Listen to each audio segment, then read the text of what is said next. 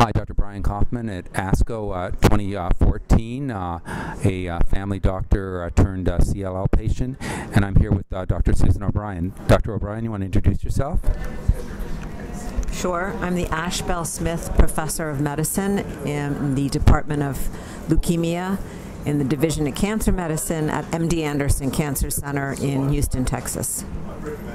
So, Dr. O'Brien, you're going to be presenting a paper at ASCO, and that in and of itself is a little, there's not usually a lot of blood cancer papers being presented, so in itself that tells us the importance of the paper. Can you tell us a little bit about it and what the research means for a patient?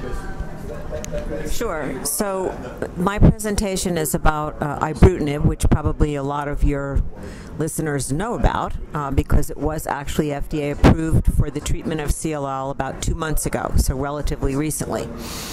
And Ibrutinib is an oral agent that's part of a group of agents that we call the B-cell receptor inhibitors. And the concept behind that is that CLL cell is a B-cell, just like a normal B-cell, and that if you ligate the B-cell receptor, you provide a very strong proliferative and survival signal to that cell. So if you could interfere with that signaling, that might have a positive effect on the disease, and in fact that's what happened, which is why the FDA approved the drug. So I'm going to be presenting a 3-year update, and there are 2 cohorts of patients on this trial. One are patients who were relapsed and refractory, really heavily pretreated with a median number of prior regimens of 4, so patients where there really were not a lot of options. And then there was a treatment-naive cohort, all over the age of 65. So these are people who had progressed enough to need therapy for their CLL, but because of their age, would have more complications with chemoimmunotherapy. And once it was realized that Ibrutinib was a very safe and effective drug, it was felt reasonable to go into that treatment-naive population. So, again, this is the 3-year data, and I think impressively we have not reached a median progression-free survival in either group. If you look at the previously untreated, and the number is 31, so it's not a large cohort, there's only 1 patient who progressed on treatment, and that happened relatively early in the study. So in fact, when this data was updated at American Society of Hematology 6 months ago in December, that frontline treatment-naive curve hasn't changed. So the progression-free survival at close to 3 years is now 96%. In the relapse refractory, not surprisingly, we don't see quite as good a progression-free survival, but we have not reached a median. To have not reached a median in a group of patients where the median number of prior regimens is 4 is really phenomenal. And there is one subset of patients in whom we have reached a median, and those are patients with 17p deletion. And we know traditionally those are more high-risk patients that don't respond well to chemo. They actually have a very good response to Ibrutinib, but they do have the shortest progression-free survival in the relapse refractory group. Now, that being said, the median progression-free survival in that group is 28 months. And to put that into perspective, if you look at published frontline trials with 17p deleted patients, the median progression-free survival for FCR or alemtuzumab or other things we would have historically used as initial therapy is not more than 12 months. So even though this is a relapse refractory group with 17p, the progression-free survival is significantly longer than what you would see in the frontline setting for that subset of the patients. If you look at the patients with an 11q deletion, that curve appears to be better than 17p, although not as good as the other patients. The median has not been reached. And if you look at the relapse refractory patients who don't have an 11q deletion or 17p deletion, the majority of them are still in remission on drug. Really a phenomenal finding.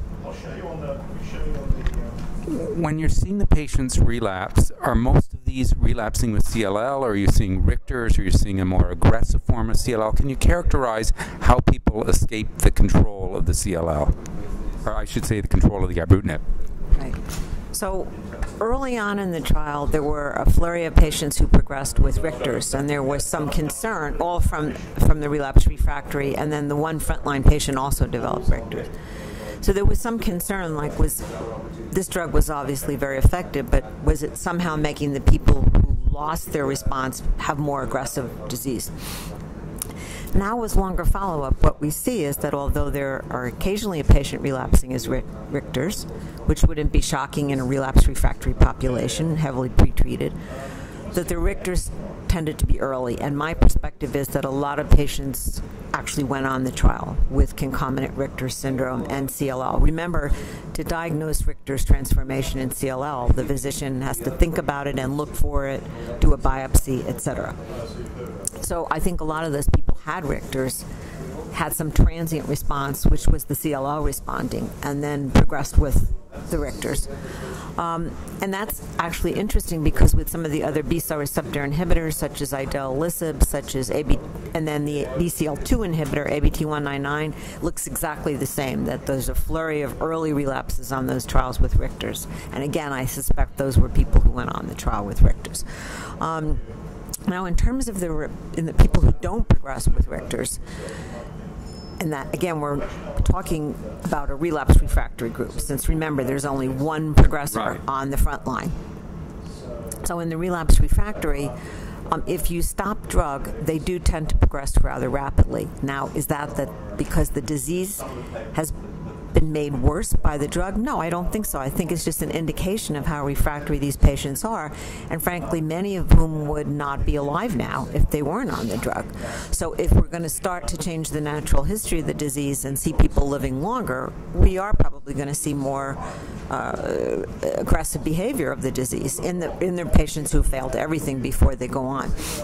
Interestingly, I had a patient who was a very well-educated, unfortunately, medical student at the time, a young woman for CLL, who had an initial response and then began to lose it. And she made the observation that although she was starting to progress, she was progressing much more slowly than she had progressed after chemo.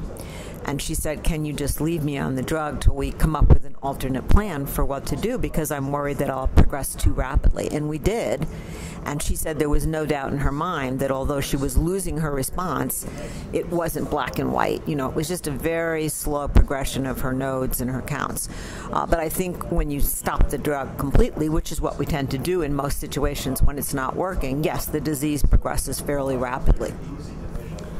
So I want to follow up on that one patient you mentioned, because it brings up an interesting point, and that is that some of the resistance we've seen, and there's the papers that have just been published in New England Journal on this, where the resistance seems to be a mutation which prevents the irreversible binding, but there's still binding, it's just not the irreversible binding. Do you think that there may be some efficacy that's kind of short-lived, and maybe by increasing the dose or increasing the frequency of Ibrutinib, we may be able to get around some of that issue?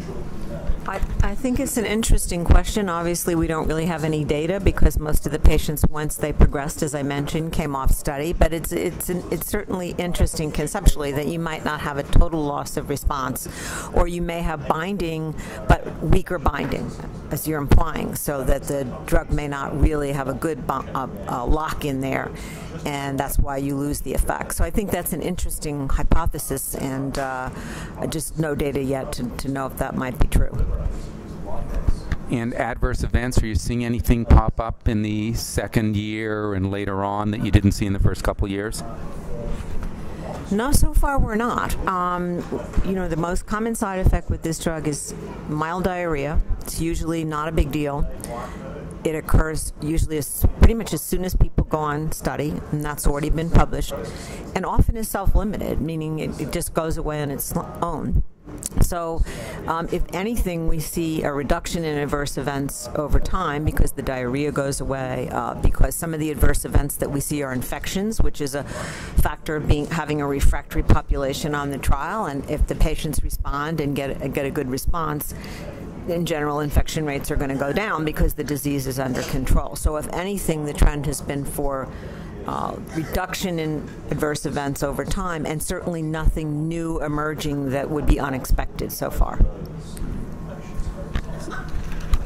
So let's pause here for a minute, and then I want to switch to a couple other topics. So thanks very much, and we'll just take a quick pause.